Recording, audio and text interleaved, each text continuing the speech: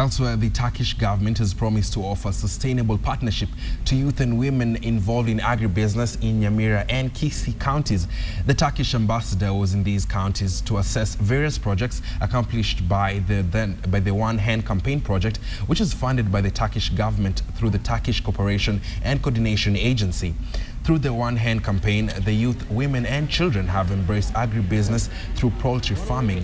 A total of 2,500 primary school children have so far received 1 chicken and 1 cage. Meanwhile, Japanese government has also donated 8.4 million shillings towards the construction of a dilapidated primary school in Kitutu Chache South constituency in Kisii County.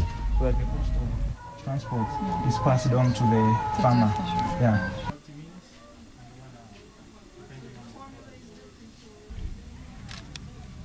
Can I do something?